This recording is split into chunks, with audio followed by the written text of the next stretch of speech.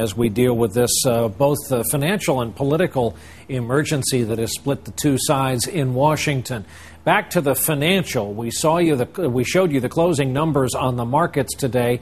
At one point, the market fell as if down a well, over 700 points. And with late-day trading here, we're at 689. These numbers, as we said, are still changeable. We could see a close, conceivably, 700 or larger. Michelle Caruso Cabrera has been watching this along with us for hours now.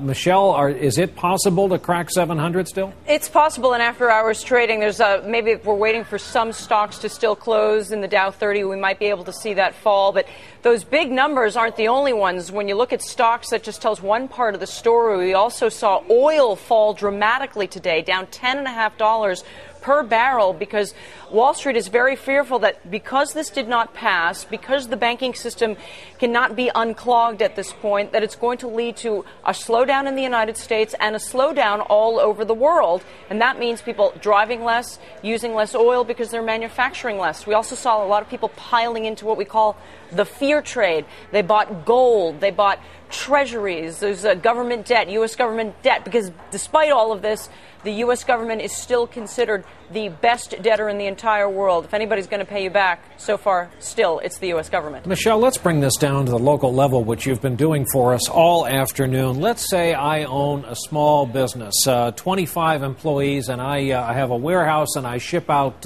textbooks. How am I going to feel this, and how soon?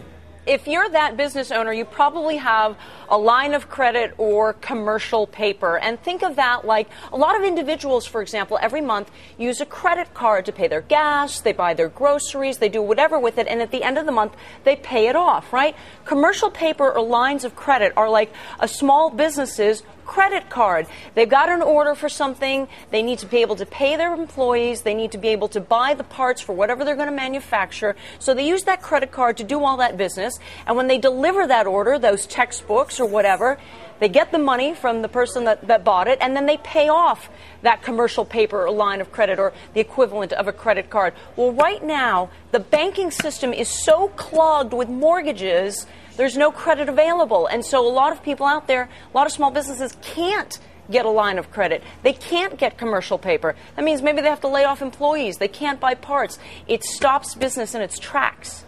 Michelle Caruso Cabrera. And Michelle, I should tell you that while you've been speaking, in the lower corner of the screen, oh, there it is. There it is, 738.42. Wow. That eclipses the previous larger single point drop record when the market reopened after 9/11 on 9/17/01.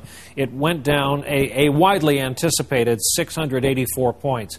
But now we're down 738.42. Now, in percentage terms, you have a whole different argument. But clearly, this defeat in the House of Representatives today of this so-called bailout package was the shot heard round the world.